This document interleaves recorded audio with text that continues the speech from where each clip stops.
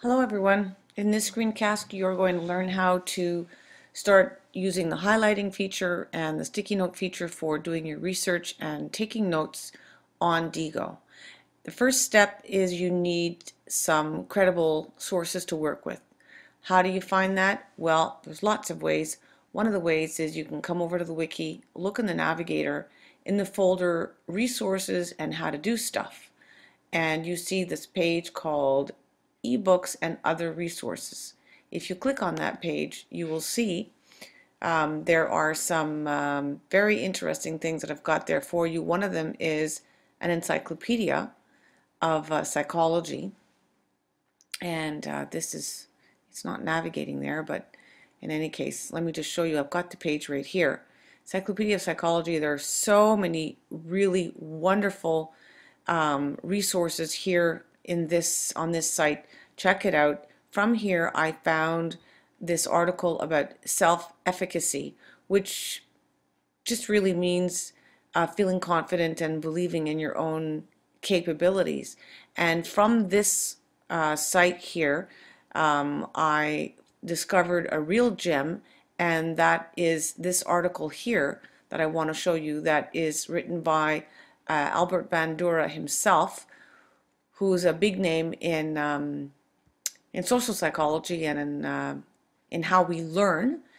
And so I started reading it and I started highlighting it. And so how do you do that? Well, so you're on your web page or your source, and unfortunately this won't work if the web page is a PDF file. It's got to be an HTML or another kind of a web page. And so I'm on my web page and I'm reading his article here, and so the first thing I need to do is I need to sign into Digo. So I just click on my applet, and here you see that this bookmark icon is already indicated. It says it's red. That's because I've already bookmarked it. And so I'm going to highlight, say, I'll just do a section for you here.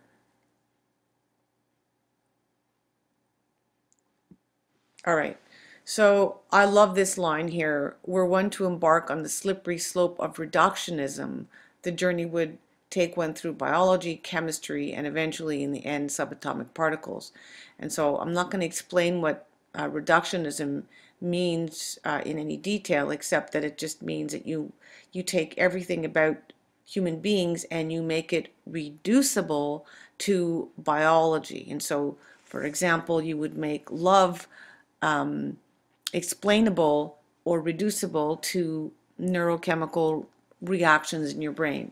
And so I want to highlight that sentence, so I'm going to click on highlighter.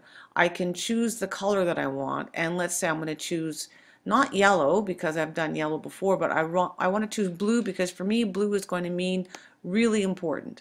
So I highlighted here in blue, and now I'm going to put a sticky note on it. And you see, if you hover over what you just highlighted, a little pencil comes up. Click on that little pencil and click on Add Sticky Notes.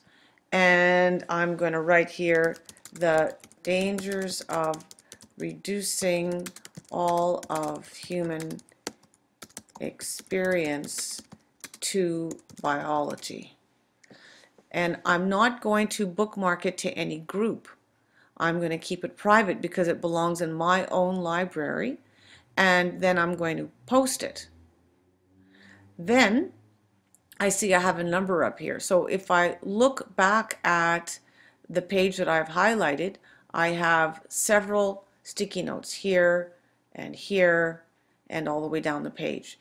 And that means that when I am out, when I'm not signed into Digo, let's say if I were to sign out and then come back to this page, let me just refresh this page and hopefully it works there.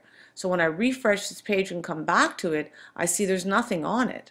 But if I want to remember, now wait a minute, I took some notes on this page, just sign back into Digo, and all of my highlighting comes up along with the sticky notes and what I wrote to remind myself. And of course my writing is paraphrasing. So this is going to be the end of part 1, and I'll do a very quick part 2, and you can watch that to help you out.